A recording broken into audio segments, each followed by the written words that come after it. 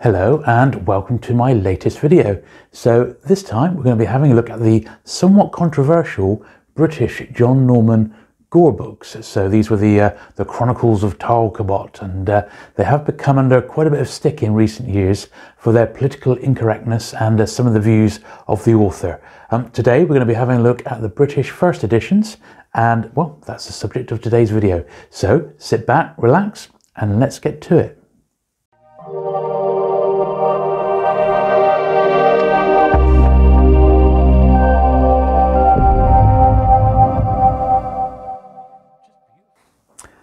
Okay, so we're starting off with a look at the very first John Norman Gor book, which is this one, Tarl of Gor. Now, this one was published in the UK, first of all, by Tandem Publishing, and it has a copyright date of 1970.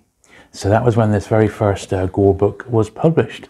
Now, I suppose I first noticed the Gor books when I was growing up in the 70s. I used to go to a bookshop in Plymouth called Bonus Books, and I would pick up my regular Doctor Who paperback of the month, and I always used to see these amazing Gor books with their like lavish covers, and this was very much the time, maybe not in 1970, but this was very much the time when the Conan books were all the rage. They'd been rejacted and they were doing very, very well. Some people had taken over doing their own Conan adaptations, and I guess it sort of stems from that sort of period, really. These first few novels actually aren't too bad. They're proper decent sci-fi. John Norman himself, I think, was born in Bristol, which is not actually that far away from me, and the first few books aren't too bad at all. I sort of went off these, I have to say, around book 4 or 5, because they started getting a touch on the side of ridiculous. However, some people have said that the sci-fi elements do come back in the later novels, but you know, there's so much, only so much one can actually read and have time to read. But I did end up, when I when I had my store, and I used to sell a lot of secondhand sci-fi, I did tend to try and pick these up. So I ended up getting, I think, virtually a full set. So that was book 1. This is in first edition. This is book 2 of the series, Outlaw of Gor. And once again, I believe these are all first. I won't check them all, but I'm pretty sure they're all first. This was like a year later, 1971 for that one. The actual cover artists on these, I don't know who these particular ones are on some of these early ones. I think they could well be just Tandem Publishing house artists, so no one too special. Priest Kings of Gor. Now, I do remember this being actually a decent sci-fi book. Has some good sci-fi elements, and was pretty good fun, as I recall. So this wasn't too bad a book at all for Priest Kings of Gor. Then book 4 was Nomads of Gor, and all these early ones chronicle the adventures of Tarl Cabot. He was the original hero of the Gor novels. And then we've got book 5, which is Assassin of Gor, which is pretty cool. Once again, no sign of the cover artist being mentioned there at all. I don't think they got any sort of credit on the covers on this. No. This is up to 1973 now for this this first edition. We've got Raiders of Gor, Volume 6. So they are doing the numbering on the back now as well.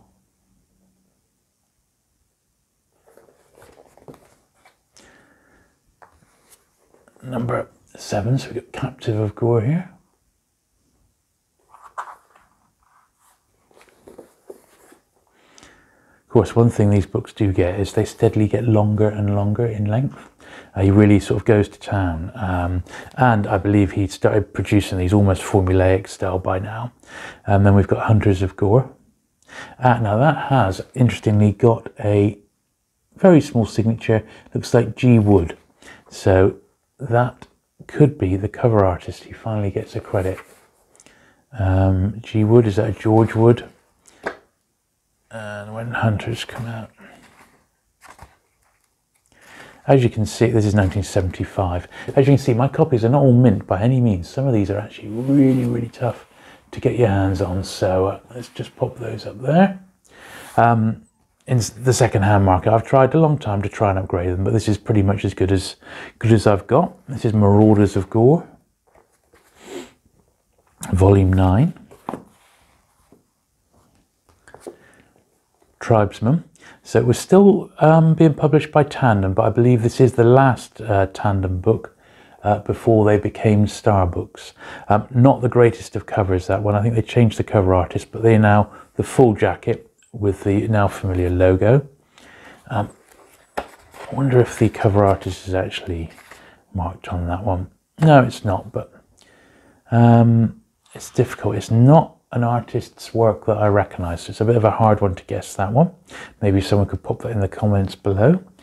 Then we've got Slave Girl of Gor. Now this artist I do know, and that little A there down the bottom is actually the Greek artist Christos Achillos, and he the only reason I know that artist is because he was famous for doing a lot of the Doctor Who cover work, and this is you see the publisher's changed now to Universal Tandem, and that's part of the Wyndham Group. So these were the people who were also publishing the Doctor Who books at this time in hardback and in paperback under the Target imprint. So that's Slave Girl of Gor. Then we've got Beasts of Gor, and this is the first one I've got, which is completely under the Star brand imprint. Don't recognise that cover artist. That's not a bad copy of that one, Beasts of Gor.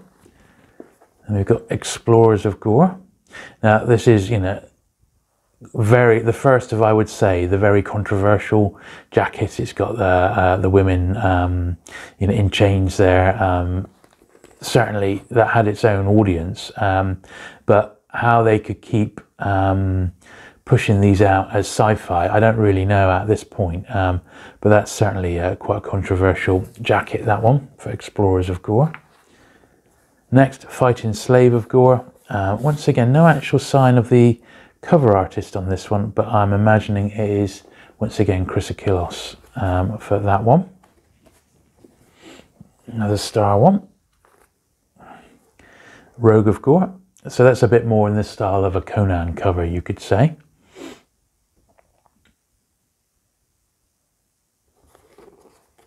And that's Rogue of Gor. Now, I'm going to have to move these slightly more out of the camera because there's so many of them and they take up so much space. Alas, I can't show them all at the same time. So, on to the next one, which is Guardsman of Gor. I don't recognise the cover artist on that one, but that's we're up to volume 16 now for Guardsman. Savages of Gor.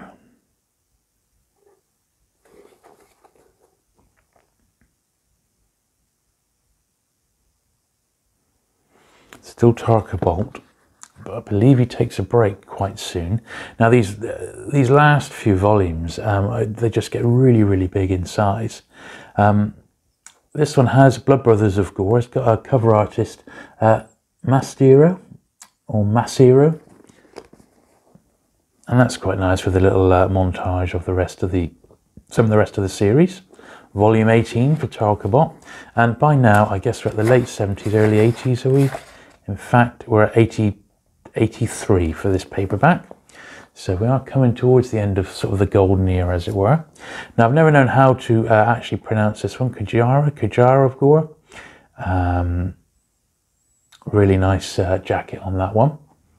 Very nice artwork indeed. Volume 19. Let's put these to one side. Said we're rapidly running out of room. Number 19. Number 20, the 20th book, so a bit of an anniversary. Masiro again was the artist for Players of Gor.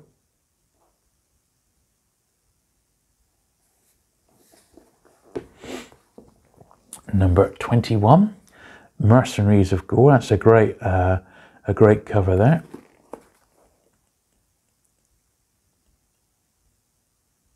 Yeah, still Tarl Cabot there. Dancer of Gor. That's an excellent, excellent jacket, that one. Some of these later ones are so hard to find in nice condition. If you are a collector and you're trying to get a run of these together, it can be very, very hard. 23rd book, Renegades of Gor. This is of the original series.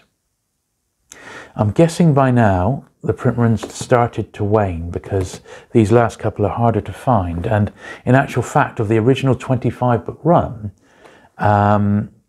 you know, as I'm sure fans are aware, in America it ran originally up to Magicians of Gor, which is number 25. This is the last one that never got published in the UK, and this was the last paperback in the original run, which was Vagabonds of Gor, which is also very, very hard to get your hands on in a nice first edition. And when was this? This was published in 87, so still over 30 years old now. Now I've got two other books to show you, and then I've got some interesting cover proofs which you might like. So he didn't just do, a bit dusty this one, he didn't just do the Gor books, he did do some other books as well. This one is on the, it's on the Sioux Indians as I remember, yeah. Based at the massacre at Wounded Knee. So this is published by Spear, so not his normal publisher. This was in 1972, this first edition of Ghost Dance. And one other one, which was very much to get to his Gor audience, was Time Slave. And as you can see here, this is very much to appeal to the Gor audience. Nice jacketed cover there, illustration on the side there. And this volume of Time Slave was published in 1981. Now the other thing I've got to show, so that's all my British books, but what I have got to show you are some pretty rare cover proofs. So I'm just going to pop those to one side. So we've got a bit of room to show you these. So these came from a book dealer friend of mine, and each month the book reps, in this case the book rep for Star and John Wyndham, will come into the shop and he'd have a little folder with all the latest books for that publisher for the month. And they would include the Doctor Who ones, which he used to save, and he also saved a set of these. And he knew that I collected the British Gor books, so he gave me a set for myself. So that's what these are. So they're literally, some of them have got, I think, info on the book on the back, but these are like perforated down the spine, and these are just advanced cover proofs so you could see. So this is obviously for a reissue of the first Gor book. And then we've got book number 2, which is Outlaw of Gor. So I've kept these because A, they're pretty rare for starters, and B, they've got alternative covers to the ones that I've got in my collection anyway. I haven't got them all. This one now jumps to volume 4. This is a Chrysokilos jacket, as is this one, really detailed, that one, volume 5, Assassin. Volume 6, we've got Raiders of Gor.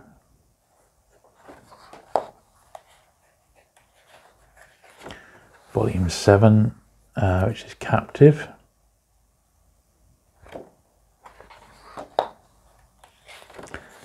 Volume 8, Hunters, another controversial cover. Volume 9, which is Marauders, Chrysokilos again, cover artist. That slightly odd cover of number 10, not the greatest one by any means. Volume 11, Slave Girl, which is Chrysokilos again. Number 12, Beasts of Gor. Number 13, Explorers of Gor.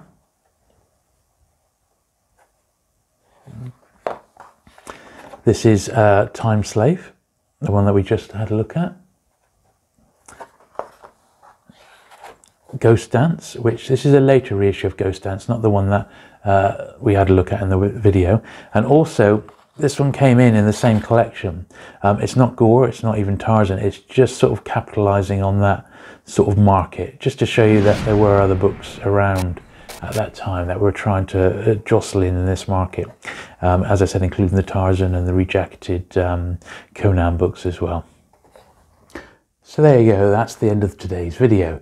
If you have enjoyed it, do please give it a thumbs up. If you've not liked the content, give it a thumbs down. I would be very interested to know how my viewers feel about this series. If it does prove popular, I will do a little follow-up video showing the American first editions, and I've got about the first 10 French or so editions as well.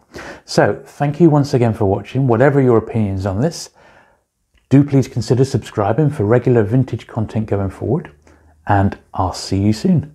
Bye.